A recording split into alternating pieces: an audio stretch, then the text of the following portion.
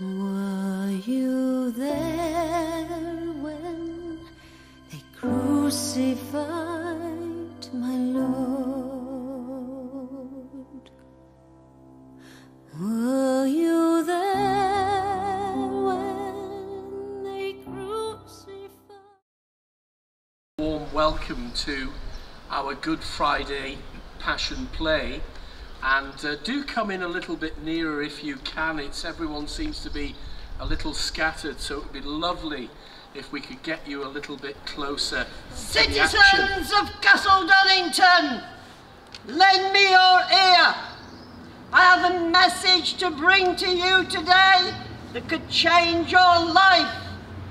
On this Good Friday in 2023, I'm here to share with you the news of the first Good Friday over 200 years ago. Use your imaginations and journey back in time with me as we hear what really happened to those involved at the time. We travel back to Jerusalem, to the time of Jesus' crucifixion. Jesus and his disciples were in Jerusalem for the Jewish Passover, along with thousands of other Jews from all over the known world. The city was filled to capacity. It was a time of heightened tension. One such traveller was a man named Simon of Cyrene. He travelled nearly 800 miles to get there.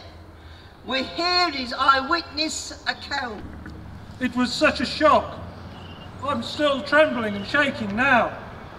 I was just coming into the city with everyone else when this soldier grabbed me and forced me to carry his cross. The fear, the terror welled up inside me.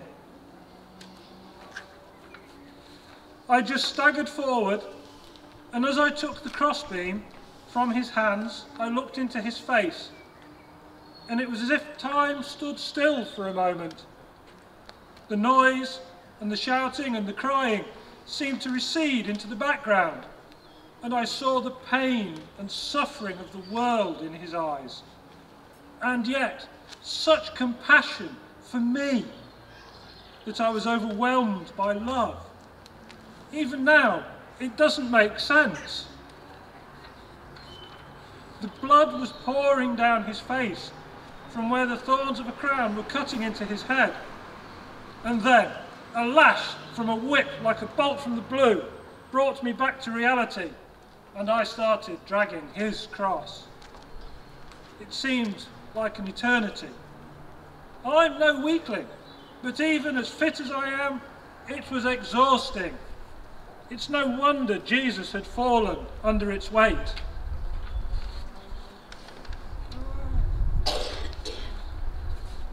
Jesus, yes, Jesus is his name. This was the one people on the journey into the city had been talking about. It's a long way from Cyrene to Jerusalem for the Passover, but as a Jew, I had to make the journey. And on this last part of the journey, so many were talking about him being the Messiah, the one to rescue us from the Romans.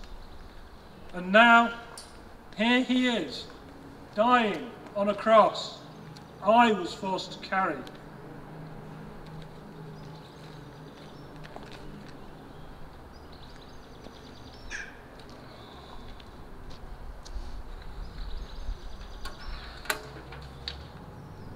It's the end. But somehow, even after only a few painful minutes of following him, I believe the words nailed above his head. But how do I find out more about what this man has done? I can still see in my mind his eyes looking into mine. Is it really the end? Alongside Mary, the mother of Jesus, was another Mary, Mary of Magdalene, from whom Jesus had driven out 7 demons.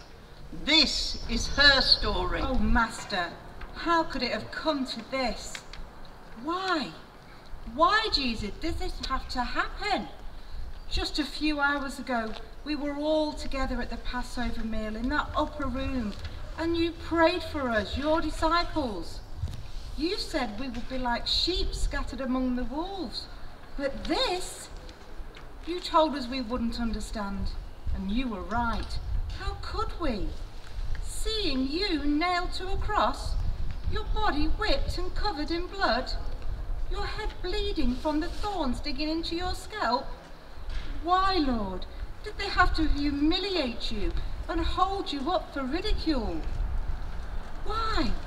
Why even now they don't believe the sign above your head? You are the King of the Jews. It's ironic that Pilate is the one to proclaim it, especially as he doesn't believe it. Why? It is always the women that have to stand and watch their loved ones die. I promise, Jesus, that I will be there for your mother. I thank God that even in your dying, you thought of her, the woman who gave birth to you, and John will love her as a son. But Jesus, what about me? What about the others? Who will take care of us? Who will love us as you did? How can God let this happen to you, his only son? All I have, Jesus, is questions, and my heart and mind scream out in pain, as it did the first day that you released me from my demons. I won't go back to those days, Lord. I will follow you to the grave and anoint your body as you anointed my mind with hope, love, and compassion. Jesus, my Saviour. The final witness we hear from was someone who didn't want to be there. The centurion soldier had been given the task with his men of crucifying not only Jesus, but 2 other thieves, one on his left and one on his right. That day changed his life forever. How dare you stop in my way! Make way!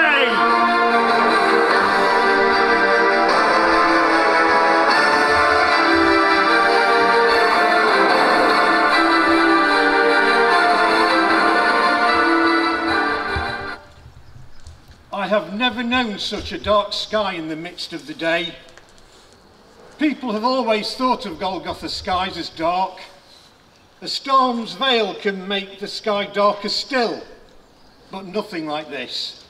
No clouds, no rain, just darkness like night's blanket for 3 whole hours. It should have been a warm, bright day.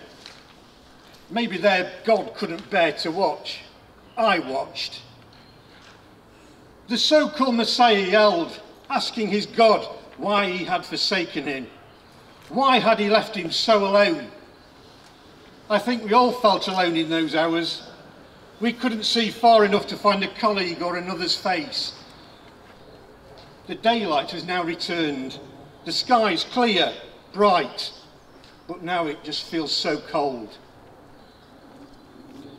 They, the crucified, never end with such loud proclamations, and not usually that quick either. The normal way is slow suffocation, no breath left to speak. It was like this one, the Messiah, chose to go, making some kind of statement, wanting everyone to know. I have been tasked with this job a fair few times. It's part of my service to the Empire, but never before has it felt like this. I'm not scared. I don't get scared. Perhaps in this instance, maybe a bit. But what is bothering me? I'm strong, tough, I'm a leader. Not easily scared. But this one has shaken me. Some deserve crucifixion, some don't. I like to try and figure out which by looking for signs. I check the faces of the condemned, check the faces of the onlookers. Looking around, it seemed no 2 groups of faces were the same. Some were distraught, especially as I noticed a small group of women. The priest seemed more pious than ever.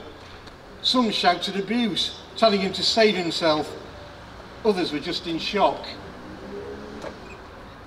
For me, after this experience, I think I now know. Surely there was something in the rumours. Surely there is something beyond him. This man must surely be the Son of God, and I just watched him die. When Jesus surrendered himself to die upon the cross, it was in his earthly life, his final act of love. His final act of love for us all. And through that act of love, God extends his grace to us all. You heard the story from those who were present. We have not made it up. It was written down for all to learn about. Ask yourself, could it change your life as it did theirs? Remember, on Good Friday, that God changed the world forever.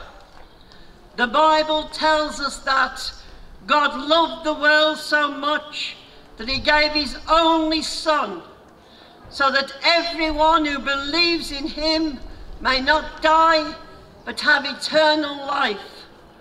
For God did not send his Son into the world to condemn it, but to be its Saviour.